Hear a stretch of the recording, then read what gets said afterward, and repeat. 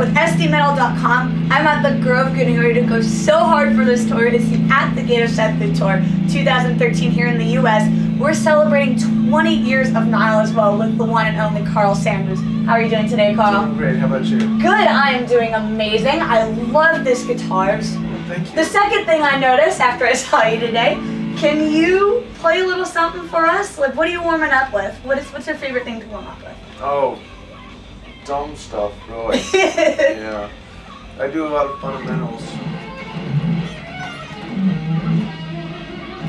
You know, just working on stuff. You know, arpeggios, scales. So it's like John Petrucci fundamentals. Well, yeah, actually his video is actually full of great fundamentals. Yeah? I recommend it to any aspiring guitarist. Definitely. Yeah.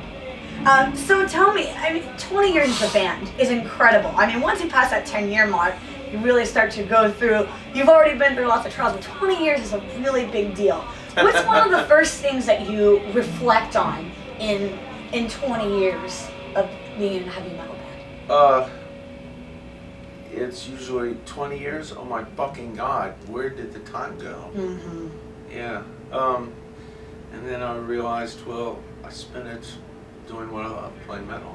Absolutely. So I guess that's where it went.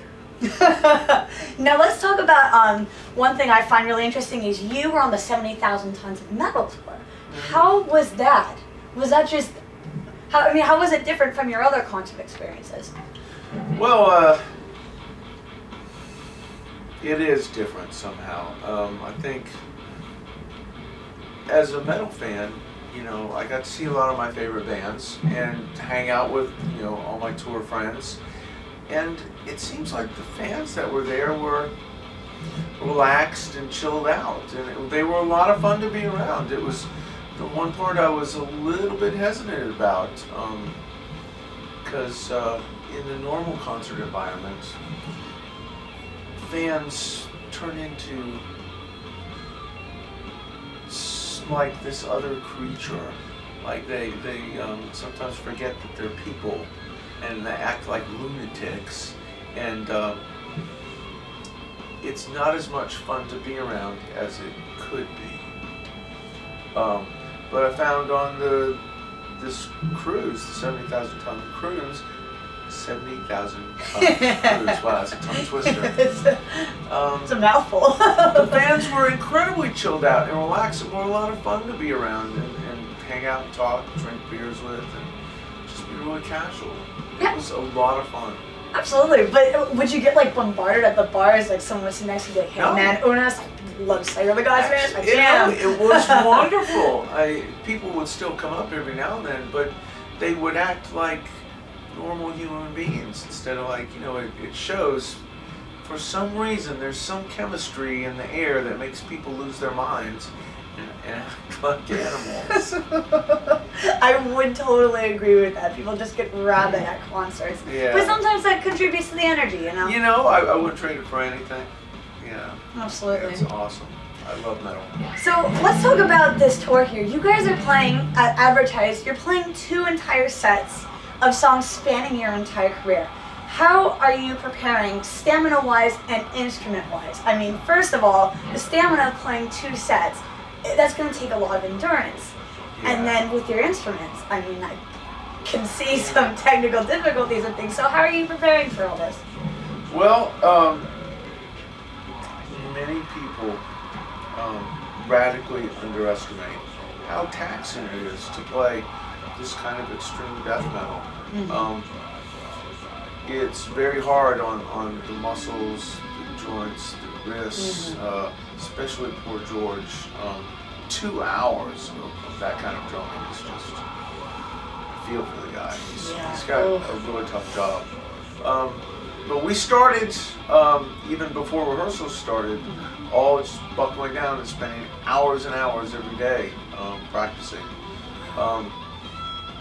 We had rehearsal files where, like, George would have a click and then the rest of us playing, and then we would practice to the click and him playing.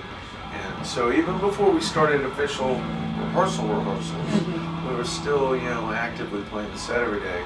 Then once George flew to America, we did 6 days of double rehearsals. That would be 2 sets of 2 sets. Oh man! And it was, at first it was really, really hard, and it's still pretty taxing. We're freaking exhausted. Yeah. It's a little bit of a biting off more than one can chew, but you have to do it. I mean, we're out here. We can't, like, all of a sudden say to fans, well, we're getting winded about, you know, halfway through that second set, so I'm sorry, we're not going to play Unis. No, you can't do that. Yeah, So absolutely. we're just toughing it out. We're doing what we can. We go to sleep every night, like, totally dead exhausted. As soon as our head hits the pillow, we're out. Yeah, I can't imagine. I really can't. So, and another thing that I found really, really interesting about this tour is the fact that it's you and local bands. Now, I find this extremely interesting, and for us who like to support, we like to support the underground here in SD as well. But, and I know the promoters pick these, but how do you get to interact with these bands? Do they hand you demos? What's your level of interaction? It's a casual interaction. We do, like, load in, sound check, and they're here, they're doing load in and sound check. So, you know, we see them all night, we hear them. You can't not hear them. If you're in the building and there's a death metal band playing, you hear them. So a lot of the bands have been really nice, have gone out of their way to be hospitable towards us. Variety of genres, or is it all the promoters trying to make it fit to the death metal genre? It's pretty much in there, although I have seen some fringe bands that were actually quite interesting. There was a jazzcore kind of band in Richmond. It was like deathcore and jazz kind of mixed together. I thought they were breakdowns with saxophones. One can only use their imagination for that. Yeah. Now, what intrigued you about having local metal instead of maybe bringing someone like Vader along, or even like you guys had a stint with Warbringer as well? Especially with Warbringer, you could bring in you could bring in another genre of thrash metal who might not otherwise listen to Nile. So what's the kind of pull and appeal of doing a local band instead of someone else maybe a little bit more recognizable? Well, we had noticed over the years, last 5-6 years, that on these package tours, none of the local bands were really getting their chance to play. And I believe every band starts out as a local band. Absolutely. In fact, the next generation of metal bands are today's local bands. So if we're destroying the opportunities for younger bands to play, we're really just destroying the future of metal. So I really didn't like what was happening in, you know, that aspect of the metal scene. I think younger bands deserve their chance to play. I mean, that's where you learn your craft, where you get experience, where you learn how to write songs and bring them to people and make music that people will enjoy. If you have no place to practice your craft, then where are you going to go? Absolutely. So I think that was a real important thing that we, you know, as a band wanted to address was, you know, let's stop cutting out the local bands. Right. There's great local bands in every city. There's some not so great ones too, but I mean that's just the way it goes. The way not so good ones become better ones is by playing and getting that experience. Absolutely. Yeah. And we really appreciate that one. So I really appreciate that, and I know everyone watching definitely appreciates it. So does local bands. The ones who are serious about it. We've seen that too, all across the country. The bands who are serious and hardworking have that appreciative and hunger to kind of get up there and do their thing and kick ass. And I love it. It's fucking healthy. It's the way it should be. Absolutely. Yeah. Absolutely. Well, let's talk about this new album. This new album, At the Gate of Sethu, was probably my favorite since Annihilation of the Wicked. It was just absolute brutality from beginning to end. what I'm fascinated by is this music video. You guys worked so hard. It was spine-chilling. The first time I saw that, I was just like, oh my goodness, this is just, I mean, creatively, conceptually, it's beautiful, and it's really amazing. So tell me about the hard work that went into this. We spent 10 days in Greece, which is, that must be amazing. But tell me a little bit about the work that went into this. Well, only really for us, 1 out of 10 days was a lot of hard work. The rest of that was spent waiting on our chance to do our part of the shoot. The kudos got to go to John Savanas, who did all this amazing hard work to make this video happen, from collecting all the actors and getting the scenes and the props, the special effects, all the fire that went into this. Yeah, the flaming pig's heads and bonfires, that's pretty crazy. Yeah, holy shit. I mean, he really, you know, he's the one that deserves, you know, a lot of praise for this video, because he worked his ass off. Now, Nuclear Blast has a video and of the making of, and George was talking about the fire department that was standing by. What kind of dangers, or did anything go wrong during that? Actually, that 10 days? yeah. 2 of the crew members caught themselves on fire. Oh no! For each video shoot, for each take, and we did takes, you know, lasting from, you know, the afternoon well into like 3 or 4 or 5 in the morning.